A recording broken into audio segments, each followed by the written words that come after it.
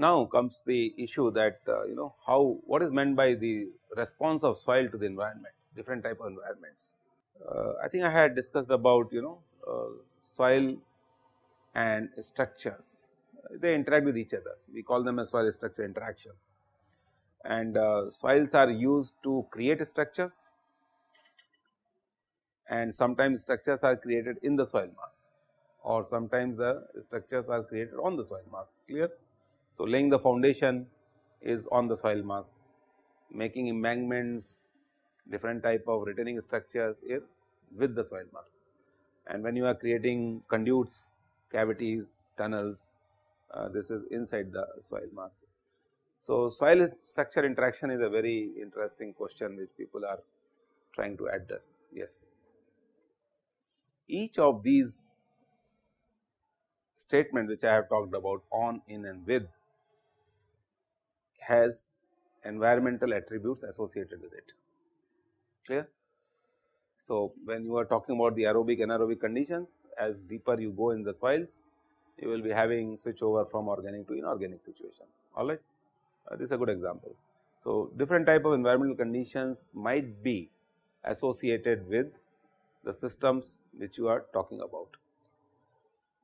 Now, pore fluid is the one which is present in the pores in the form of either gases or liquids or the combination, and present day way of looking at this is when you derive a parallel or equivalence between the human body and the soils is, if I can diagnose you by taking some sample of your blood, alright. Similarly, I can diagnose the soils or geomaterials by taking a sample of pore fluid. So, pore fluid is the one which is present in the pores, either in the form of the liquids or in gases. We will discuss this in details, how to extract pore fluid, because there your syringes may not work, what doctors do, is it not. So, it is very difficult to take out pore fluid from the soils. So, what type of techniques are used to sample pore solutions from the soils and the geomaterials? It could be concrete, it could be rocks, it could be soils. This has to be studied in a very, very different manner. In other words, the pore fluids also depict the state of the environment which is present inside the soil mass, clear. The temperature, the pressure, the humidity, the type of bacterial growth under aerobic, anaerobic condition, the type of gases which are getting formed are an indication of what type of processes and the mechanisms are happening in the soil system. So, pore fluid characteristics are becoming very, very important to discuss. Interaction of soil with heat, I think I gave you ample examples.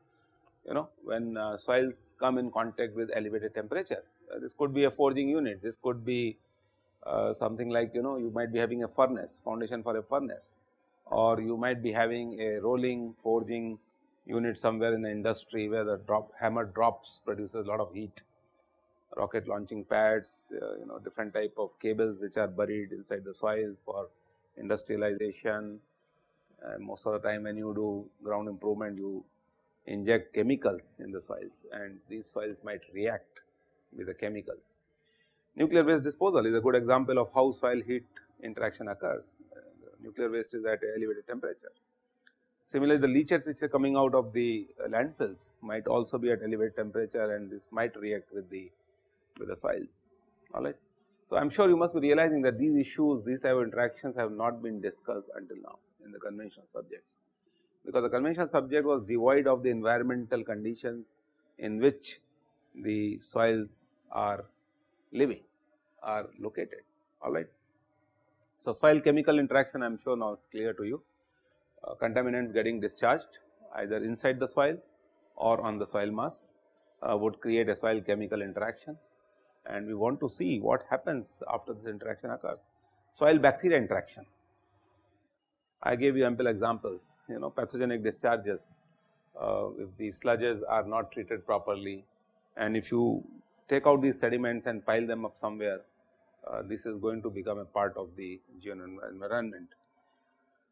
Soil root interaction, I think we discussed about this. So, those of you who might get a chance to work in stabilization of soil based on vegetation is picking up, and this is being done at several places. In my consulting also I have used this concept of soil root interaction at different tailing ponds in the country, and where I have recommended vetiver grass. If you are aware of vetiver grass, vetiver is the name of the grass. It grows very fast and the roots penetrate through the soils. Vetiver, V-E-T-I-V-E-R, vetiver. So, this is a variety of the grass which is quite commonly available, or you can transport it and you can grow it on the slopes of or the embankments. So, the beauty is the root acts as a reinforcement and it holds the soils. So, you check the photographs, I will also show you. It is a good example of how soil root interaction occurs. If you look at the physics behind this, roots produce suction, all right, and when suction gets created, truly speaking, this becomes a soil suction interaction, clear, a three-phase system. That means the pores are now filled up with air, water, and this dynamics of the air and water guides the properties of the soil. Similarly, soil bacteria interaction also does the same thing. Bacteria might be producing gases because of decomposition of the organic matter, and once these gases produce and they remain in the soil, the whole system becomes very susceptible to temperature and pressure, all right. So, these type of dynamics people are studying.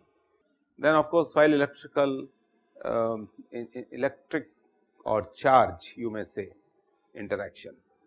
So, soil heat and soil electric phenomena could be coupled also. Passage of current through a conductor produces heat, all right. So, this is a very interesting mechanism where people would like to study what happens. Water present in the soil is a dipole, clear, it is a polar material, polar liquid. So, now if the polar liquid gets exposed to the electromagnetic field, how the properties of the fluid themselves will change, all right. So, these type of things become very important when you are talking about different types of sensing tools which you are using them, where the electrical signals are used to detect something in the soil mass. I will talk about this separately in the form of electrical characterization of soils, thermal characterization of soils, chemical characterization of soils, biological characterization of soils, and so on. The last in this series would be the soil and liquid water interaction. So, I am sure you must have come across that the soil which contains water, and this water is of different types. We call this as environmental water also, we call it as a gravitational water, free water, bound water, adsorbed water. So, these type of concepts are becoming very pertinent in discussion nowadays. So, just to show you some of the examples of how this is being done, I think this is what I had been talking about. I will show you few cases where the type of problem which I am dealing with, this is a beautiful example of the problem with which most of my students are related right now. Hindalco Industries is the largest industry in the world which produces alumina, and production of alumina is because of digestion of bauxite. So, whatever residues are left over, this is known as red mud. Now, the question is where you are going to throw the red mud. So, this is becoming a big problem for the society, and hope you can realize that a lot of dust is there, and the disposal places have to be defined very clearly. And if you see, these are the red mud ponds, and I do not know how many of you have visited such type of red mud ponds. There are huge areas, about 100 acres land, where the height of the landfills or the height of the disposal ponds would be 40 to 40 meters. So, it is a huge challenge, the more and more bauxite which you are digesting to produce alumina, the volumes of the red mud, which is the industrial byproduct, is increasing. And if you research on this subject, you will realize that red mud contains a lot of caustic in it. So, its pH is about 12 to 13. So, you are stacking a material on the surface of the earth, which is highly basic in nature, clear. So, this is the hazard associated with this. Now, the question is how would you handle this, how would you you know, dispose it, whatever. These are the challenges which you are supposed to handle. Now, look at the second situation which I have included over here. They have several units in India which are operating, and this is from Utkal, no, this should be I think from Belgaum. I do not know whether you have seen this or not. This is the refinery, alumina refinery, and when you drive from Bombay towards Kerala or Karnataka, and then on the way you will realize that there is a big stack of, you know, red mud, and this is a national highway, Mumbai highway you can see. So, the handling, disposal, maintenance of these type of huge disposal facilities which have been created as a, you know, as a consequence of modern day civilization is a big challenge. Brainstorm your session to brainstorm and give the answers to the industry. This is the eastern part of the country from Utkal, which I have taken. I do not know how many of you know this place, it's in Orissa. So, this is a unit where the process is being done and disposal is being done at several kilometers away. So, piping, pumping of the red mud or the industrial byproducts which are coming out is a big issue. So, designing of these retention ponds is a big question, big challenge. Unfortunately, not many people are aware of you know, the practice of dealing with the waste which is chemically activated. Had it been soils 200 years, 500 years, thousands of years, people have the experience of handling with the soils and making a retention system. But when it comes to the chemically active systems, how would you handle them? How would you use them? How would you create something out of this is a big question. Another example I thought I will show you is of again the Hindalco. Well, this is from the Renukut in the Mirzapur district of UP.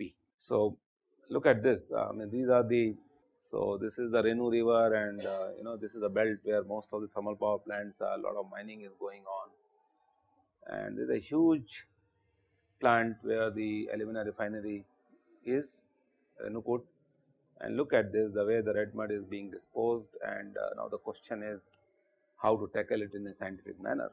And you should read about this accident which occurred some time back, Ajka aluminum plant, you know, which happened in Hungary.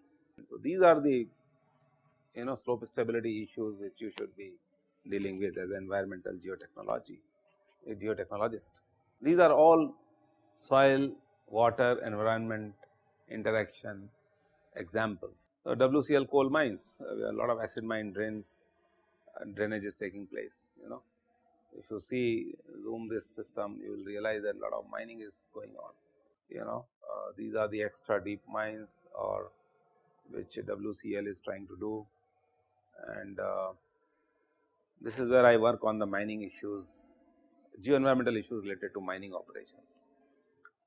These are the extra large mines. I mean, the diameter would be about 7 to 10 kilometers, and they are trying to go up to several hundreds of meter deep in the ground to excavate the coal. So, these type of problems you can realize now. If you see, you know, you can imagine that a large portion of the soil has been cut. So, these slopes remain unstable most of the time, you have to stabilize them.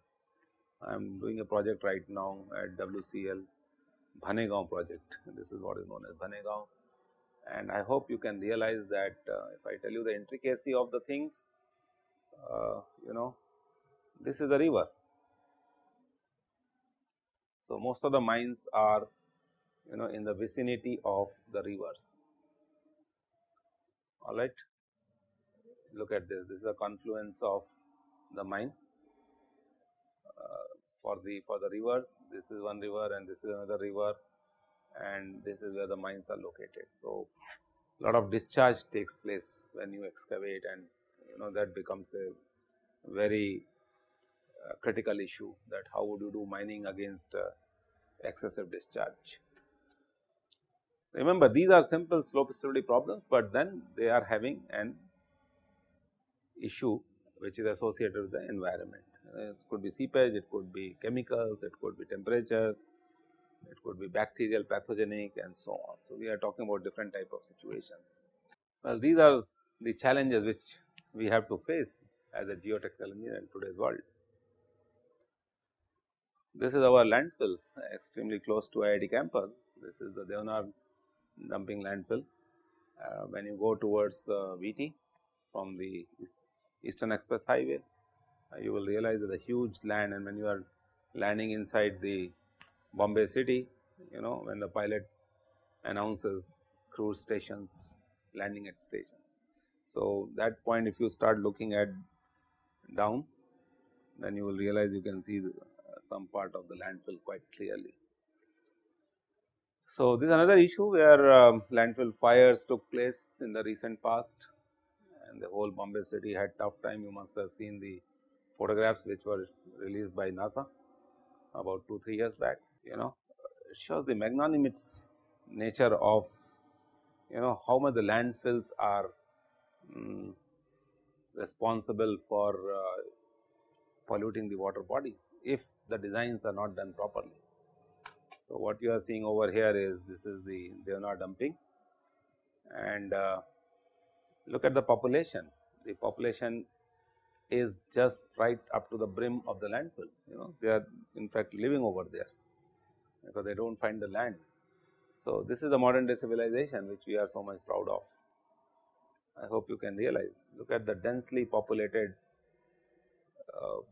areas in the vicinity of the landfill, and then there are water bodies, streams of water which are getting polluted because of landfills, leachates or the gases which are coming out of it. Alright. So, this gives you a good example of what type of interaction we are talking about.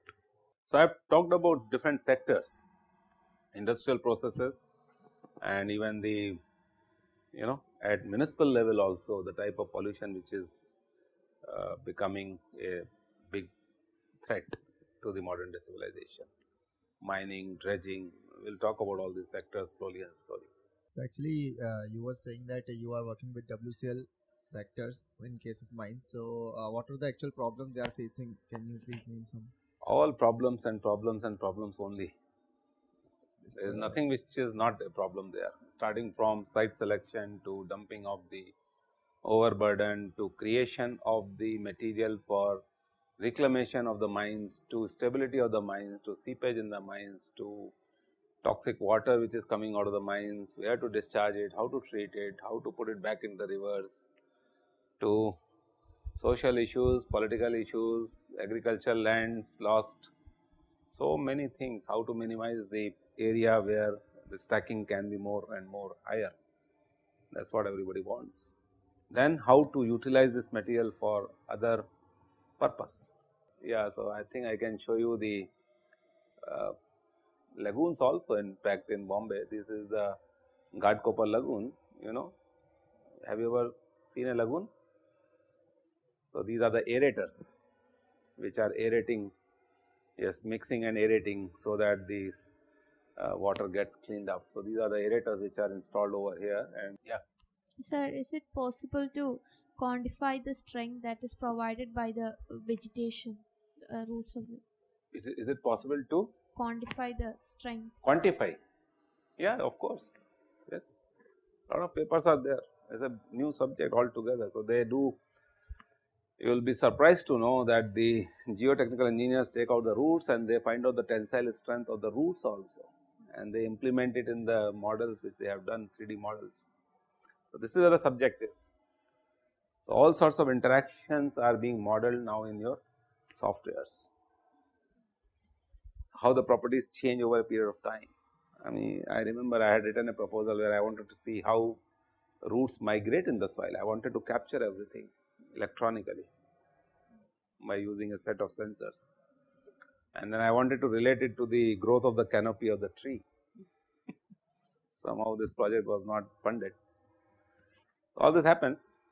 So, I wanted to study, because see, as I said, farmers will never study the mechanics of the problem beneath 200 to 300 centimeters. alright, maximum, because that is the zone in which they are interested. Beyond that is our realm. So, we have to understand how roots migrate. For me is a tensile strength of soils when the roots migrate into it, reinforcement of the soil because of the secondary tertiary roots and so on. So, my perception of looking at the problem is different. Yeah. Yes, so quantification has been done. Please read recent papers. So one more question is that you said about the acid drainage by mining. Is it possible through non-mining activities like some construction of tunnels or something? Yeah, so wherever you have pyrite or iron sulfide, and when it gets exposed to the atmosphere, oxygenated, oxidized, then sulfuric acid is going to get formed. And how long will the effect last? How long means? No, once like the acid comes years? out and starts flowing in the water bodies, you read about what is happening in the Assam. Most of the rivers are polluted, people can't drink water. So, these are the issues. So, these are the contemporary issues you should be aware of, you know what is happening, how would they do cultivation, because if acids are present in the water, this water cannot be used for vegetation. Yes, please. So, if we compare the strength of roots of the plants, will that be like comparable to our geomaterials, geotextiles? Rashmi, the biggest issue is without plants, without roots, what is the strength of the material, and if I grow them, what is going to happen. So, an engineer always talks about pros and cons, clear. So, some time back I said that roots can be used, grass can be used to stabilize the slopes. Now, if I want to quantify the whole thing, I would like to see from initial condition how much the material has got upgraded or it has deteriorated. You never know, the roots might deteriorate the rocks also. You must have seen sometimes the vegetation on the concrete creates cracks also. So, this is where judiciously you have to understand the mechanism. So, maybe a very open ended answer to your question is that you have to observe what is happening and then you have to understand the whole mechanism.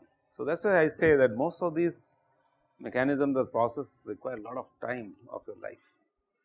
Sir, can we use all type of plants, means for No, there are different types of varieties. I mean, you should read in, I mean, I am not a some are plant good for pathologist. soil and some are not. Yeah, Groundwater depletion I agree with you. happens. Yes. So, that is a big subject. What type of vegetation and weight of the vegetation itself is going to be a big problem. So, suppose you are stabilizing the slopes and if you plant a mango tree over there, it is going to be suicidal. Recently, I read in Punjab there was a problem related with groundwater depletion due to paddy cultivation. Correct. Not paddy, there are few trees which uptake lot of water, particularly eucalyptus is one, there are different types of it. So, this is where you have to sit down and you have to talk to the plant pathologists, the guys who are experts in subjects, particular subject. So, this is what we do. So, like my laboratory, we talk about the nutrition of the soils, and within this nutrition on the soil, what can be grown. Sometimes the nutrition can also be changed. I can create a nutrition depending upon the requirement. That is where the science of or the technology of the soils comes in the picture. Catering to the requirement of a project, you create something. Alright. So, you have to do all this. If this subject intrigues you, then read more and more on different types of varieties of plants. Yeah, so another example of the question could be, sometime back when I was dealing with a contaminated soil and we wanted to rectify it. So, I had recommended some varieties of the plants for phytoremediation. So, phytoremediation is a very big subject in geotechnical engineering, on which a lot of people are working already.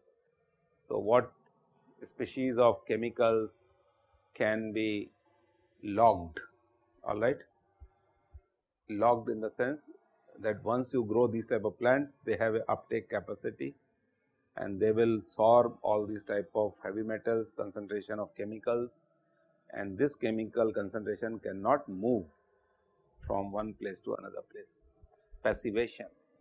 So, these are big subjects. People like you should come forward and study them. Yes. Sir, we have seen that soil interaction with heat, chemical, etc. What about magnetic field? Yeah, so this is less studied, but my student on Dr. Susha Lakshmi.